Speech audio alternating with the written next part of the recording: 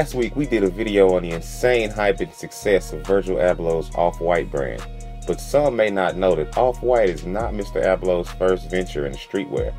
In 2017, Virgil Abloh has worked with the likes of Travis Scott for his Bird's Eye View tour merch, Lil Uzi Vert's Pain Is Love 2 album cover, and all the way as high as Jordan Brands for his Sneaker of the Year winning Air Jordan 1 collab. But as we mentioned before, this isn't his first rodeo. A few years ago, three friends, Virgil Abloh, Matthew Williams, and Heron Preston, introduced the Been Trill brand to the world of streetwear. Consisting of mainly, if not mostly, lo-fi minimal designs based on hashtags and the Rocky Horror Funny logo, the brand received plenty of scrutiny in the beginning, with many citing dubious at best quality and insanely over-the-top price tags, which includes the now infamous $100 pair of shoelaces. Despite the side eyes of many, Been Trill managed to generate a monumental amount of hype by using the fact that they were a trio of DJs with cool celebrity friends that were willing to lend a helping hand in promotion. And by help, I mean, how would you like Kanye West, Drake, Big Sean, and Rhianna being seen rocking shirts and hats with your brand emblazoned across the chest and other areas? Sounds pretty helpful, right? I mean, don't get me wrong, they had a hell of a run, and when they were up, they did bang up numbers and made meaningful moves such as launching an app, introducing custom branded t-shirts. They appeared in Kanye West's debut APC collection, and there were even rumors of an Adidas collaboration sneaker. However, like all vehicles driven by hype, what goes up must come down, and in 2015 the brand suffered a significant fall from grace. So, what exactly caused this downfall? Let's take a look. Consider for a second a brand like Supreme. Although today it is extremely hyped and celebrity endorsed, that's not what won over the hearts and minds of consumers for the New York-based skate brand.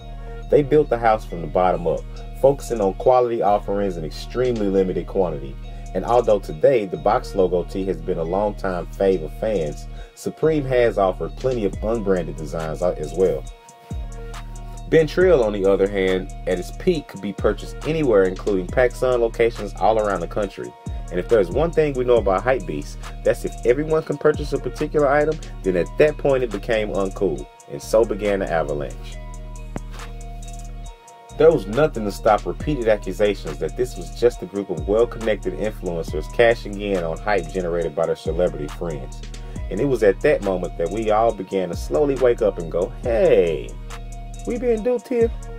The official nail in the coffin came in 2014 when A$AP Rocky dropped his Multiply track running down brands like Been Trill and Hood by Air. By 2015, the brand was minimally relevant at best, and at worst, roast-worthy, and the original founding team had jumped ship for greener pastures. Heron Preston launched the HPC Trading Company, an art object store frequently sold through Instagram, and we all know what became of Virgil Abloh. He also landed on his feet and became Kanye West's creative director and launched another brand, Pyrex. Pyrex was another brand based on graphic design, but this time around, to ensure better quality, they were printed on iconic fashion brands such as Ralph Lauren and Champion Sportswear. Featuring the trademark white bars and Pyrex branding, the name was eventually changed again and it evolved into what we now know as Off-White. But in the sake of fairness, the crew's co-founder Matthew Williams did admit, quote, "It's always been about having fun with friends. Because our social media presence, we can amplify small, spontaneous ideas so that it seems much bigger than it actually is." So what I gather is that the founders never really expected the idea to blow up the way it did, and the fact that it caught on was just bonus. So what do we learn here? Although hype can be great for business branding, sometimes it can be not so great. And if done wrong, it can actually tank your business. Two things are clear. One, oversaturation kills hype. And two, hypebeasts really don't appreciate poorly crafted merchandise sold at ridiculously high prices.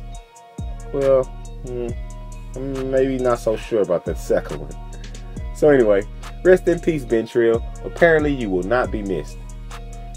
So if you enjoyed this video, then show some love by hitting the like button. And if you haven't already, don't forget to subscribe to our channel for updates every time we drop a new video.